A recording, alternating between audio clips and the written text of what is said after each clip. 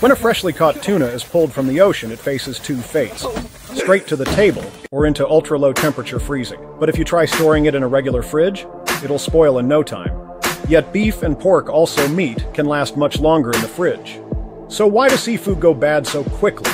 The answer lies in the animal's natural habitats. Fish and shrimp are cold water creatures, meaning their body temperature adapts to the chilly ocean. The bacteria in their flesh have also evolved to thrive in low temperatures.